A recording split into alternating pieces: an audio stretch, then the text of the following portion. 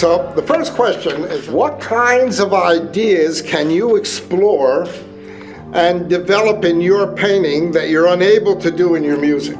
Well, the practicality is that once a song is done and released, you really can't take it back. Some of these paintings hanging in here have been in the works for 15, 20 years. So that's one thing you can accomplish, is that you can go back and you can keep working on stuff. And consequently, I think I made something beautiful out of a bunch of stuff I didn't like. Well, you know, it always begs the question that, and you hear this from a great many artists, that a painting is always in the process of becoming, right. You know? And it must be difficult to just kind of send your child out into the world, so to speak. But you have to make that decision at some point, right? So it's all the same business. It's just problem solving. How do you solve this problem?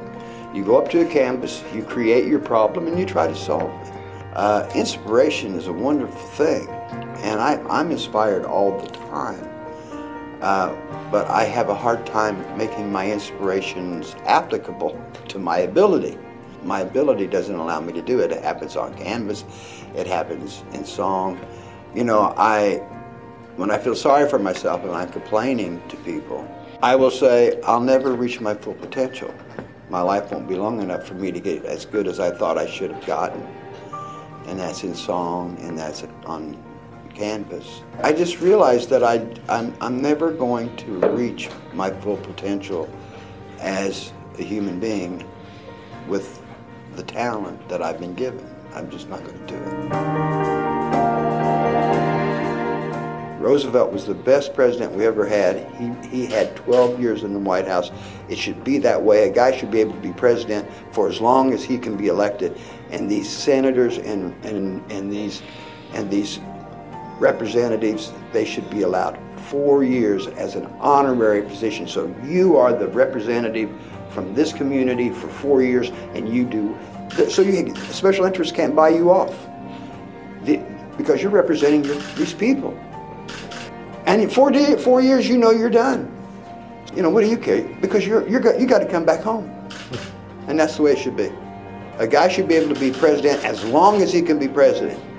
As long as the people want him. The same way Roosevelt was. When Cartier-Bresson was asked, what is your art? Some guy asked what your art is to Cartier-Bresson. And Cartier thought a minute and he said, you know, my art lies where I identify what I want to do and when I hit the click on my camera. In the space there is where I identify my art. So at what point, creatively, do you know that you're on to something?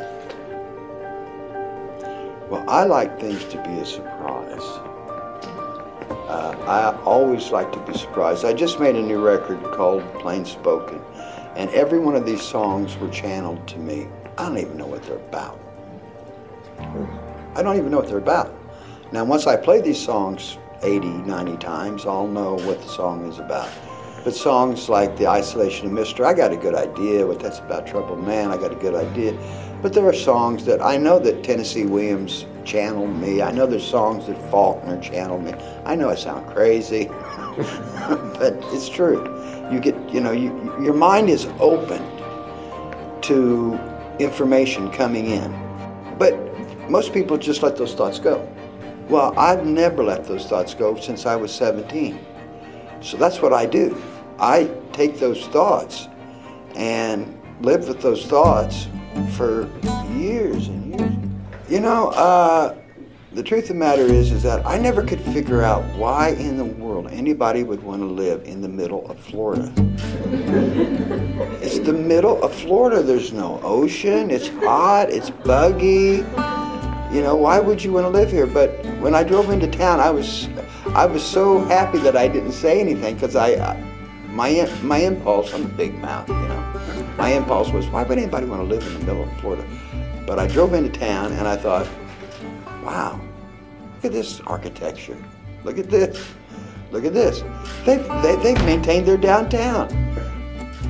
And then, you know, I met a few of the people, and I kind of have a girlfriend, and I kind of said to Peg, I said, you don't believe the little town I'm in right now. I would have never expected this town to be in the middle of it.